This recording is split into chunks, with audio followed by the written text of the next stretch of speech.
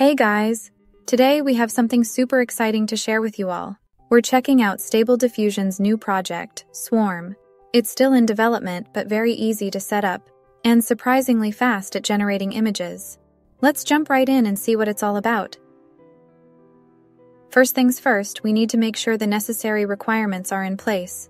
We have an NVIDIA card, so we'll get the CUDA toolkit.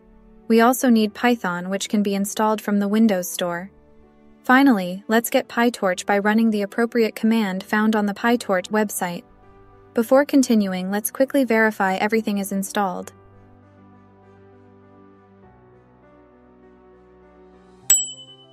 Next, we need to get our hands on StableSwarmUI, the amazing tool we'll be using for image generation. To download StableSwarm, head over to the app's GitHub repository. Click on the green code button and select Download Zip.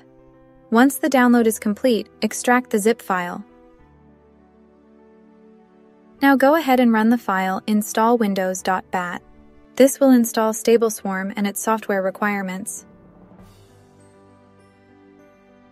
Once the installation is complete, run launch-windows.bat to start the initial configuration setup.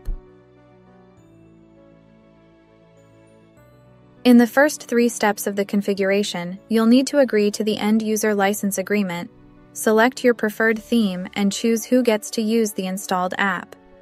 In the 4th step, select Comfy UI to run everything locally.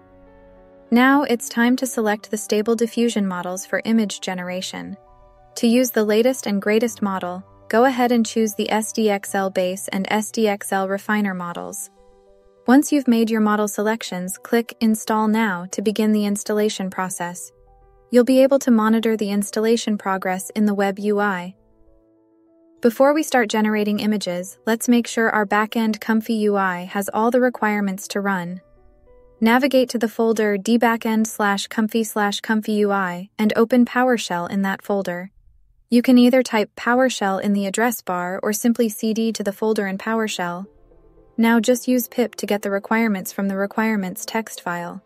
Now that we have everything set up, let's dive into the exciting part: generating images. Head back to the main installation folder and run launch-windows.bat to start the StableSwarm app. Fill in the parameters in the form on the left-hand side of the app. Before hitting that Generate button, make sure to select the SDXL model from the Model drop-down menu.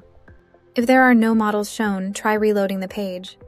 If you want to experiment with weird but crisp results, you can choose the SDXL Refiner as the base model. Here, I'm generating a duckling in 35 steps on 1024 square pixels, and I'm using the refiner to give it better details. I've also selected a sampler and scheduler from Comfy UI. Once you're all set, click on the Generate button and eagerly wait for the magic to happen. And there you have it, folks. You've just unleashed the power of StableSwarm and SDXL to create incredible images. When you've finished a few masterpieces, don't forget to share your work with the community so that we can all learn from each other.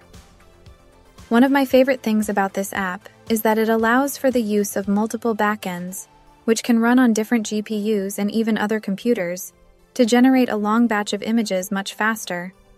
While the app is still in alpha, and at the moment when this video was recorded, still lacking some common features in AI image generating apps, it more than makes up for it with speed and ease of use. There's even a Colab notebook for playing with SDXL in the cloud, and it's able to run on the free tier with no additional workarounds. That's it for today's video. We hope you found this video informative and that you're on your way to create some stunning images. Thanks for watching and have fun exploring the world of SDXL art.